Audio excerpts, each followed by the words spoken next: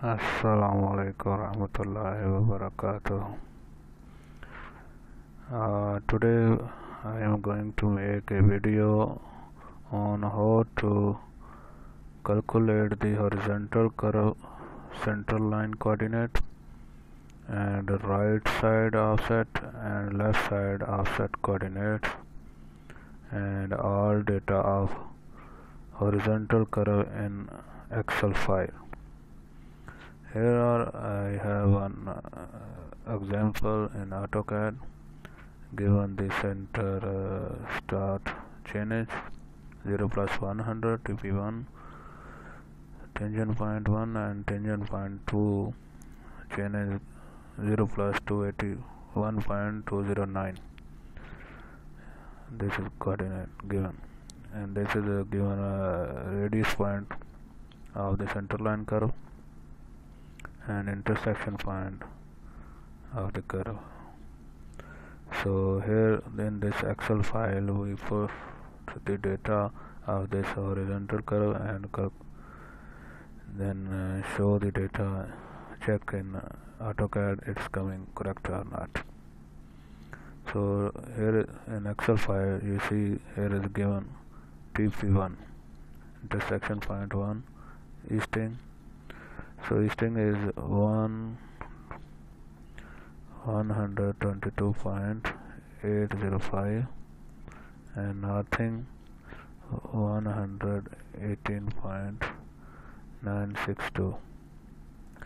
Then TP2 coordinate given is here 272.308 and northing 168.238. Radius of center line curve is 100. Then he calculates azimuth how much from TP1 to TP2 and radius point to TP1, radius point to TP2 and tangent point 1 to intersection point 1 intersection point. Then give the angles. Here I'll give the data of the curve. Here he asks the start station chainage. We are here 0 plus 100, so we are giving 100. And new station, if you want to mean any station, maybe 100.08 or 100.09 like that. So I put only 110. Then he asks the chainage after intervals 10 meter, 5 meter, how much you want to calculate the coordinate. I want 10 meters. Then ask the offset of right side. Here I give put the offset of right side is 5 and on left side I put the offset 7 meter.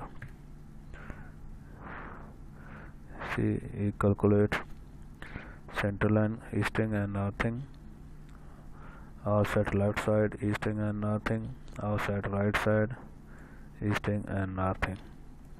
On station 100, station 110, same up to 281.209.